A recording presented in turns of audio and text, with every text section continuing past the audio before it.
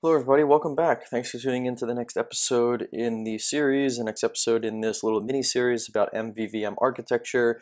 In the last episode, we went ahead and just created some files, talked about some more things about how they're going to interact. So if you've missed any of that so far, I'd suggest just going back, getting caught up to speed, so that so that what we're about to do makes a little bit more sense for you.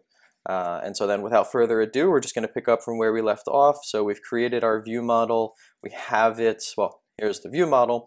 We've created the class. We've actually created, or now we have a view model inside of our activity.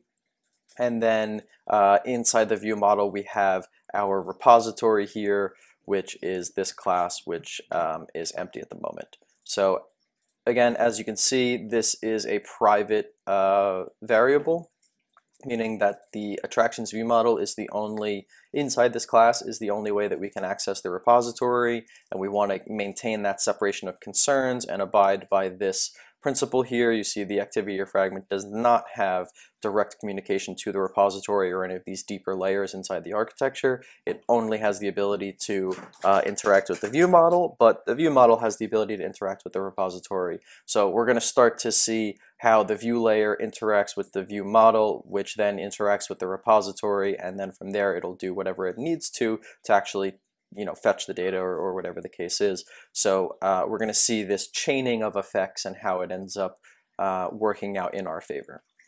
So currently we have our attractions list as the single source of truth for our data for the entire application, which is fine. We're going to keep it that way, but we're just going to move it to a little bit better of a pattern. So we can see here that there's the parse attractions function that gets invoked the first time we access this attractions list variable. And now the first time we access this is actually inside the home fragment when we're loading up when the fragment has been loaded.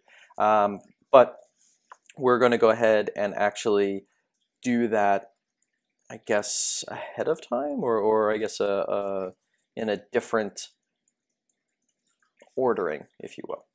So instead of actually in the view model here, which you can think of as like the layer that has all your business logic and eventually controls your repository, you can think of the repository as the go-getter, right? The thing that does something.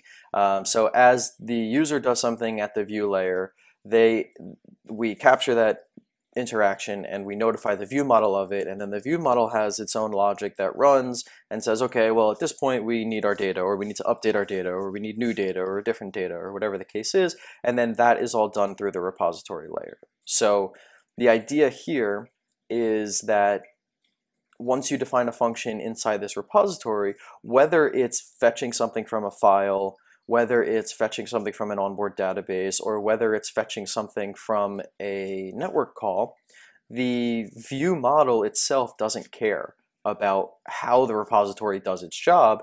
It just knows, hey, when I call parse attractions, I'm supposed to get a list of attractions back, and we should be good.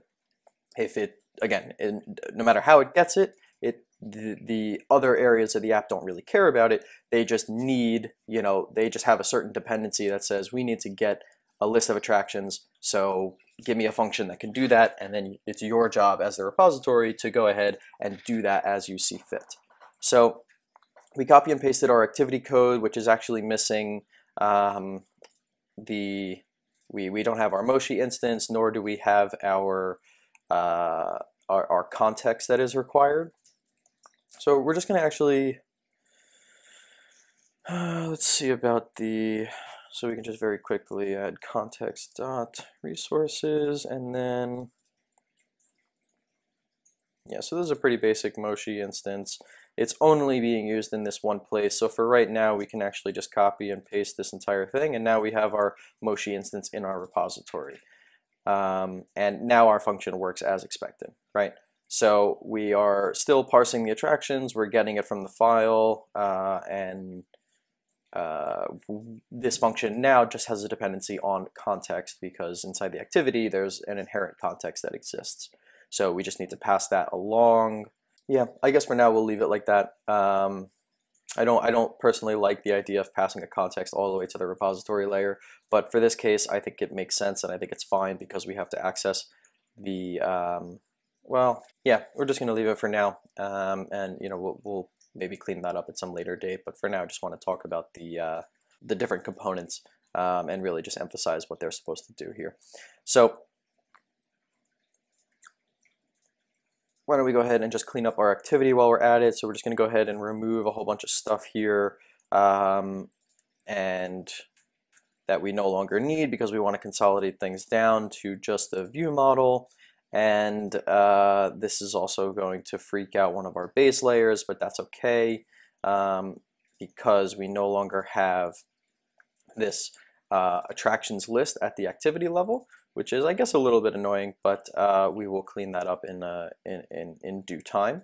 But what I want you to realize here about the repository is that this class's function, or any of the other functions that you create here, have one job and one job only, and that is to, given some particular input, in this case it's going to be the context, you need to supply outward to whoever's calling it the data that is required. So the repository is all about data management, data gathering, fetching, network requests in this case, database operations in this case, and then in our case, if you could imagine like another arrow down here and another little box here that says I don't know, like onboard JSON file or something along those lines. A little dummy data really is what we end up having. But point being is that we're extracting this logic, we're extracting this information away from the view model, from the activity, which is considered the view layer, right? So it's just a better practice because the activity, or eventually the fragments, shouldn't have to care about how to parse something or what where the data is coming from. Instead, we're going to leave that to somebody else. In this case, it's going to be the repository, and all we're going to say is that, at the view layer, all we care about is getting a list of attractions. So at some point, I need to have a list of attractions there, and how do we get it to that point? Well, that would be, via the repository, the view model, following this MVVM pattern. So hopefully this is starting to make sense. I'm not sure not exactly sure how people are feeling about this, in the sense that, like, it's becoming second nature to me, but maybe it's extremely confusing to others. So please, if you're lost, go ahead and just drop a comment down.